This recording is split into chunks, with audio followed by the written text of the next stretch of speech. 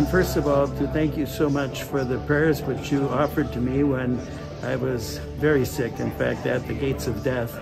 And I know that it was the prayers of so many, the fervent prayers and sacrifices of so many, which saved me and has made it possible for me to continue my service of the church.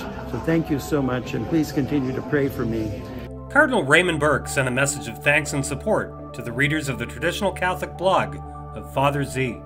On August the 3rd, Cardinal Burke spoke from the Shrine of Our Lady of Guadalupe in Wisconsin, thanking the readership of Father John Zulsdorf for prayers and for his recovery last year, and offering encouragement amid increasing restrictions on the traditional Latin Mass.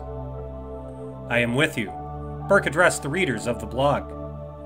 I sense the suffering of the tumultuous time in which we are living in the Church.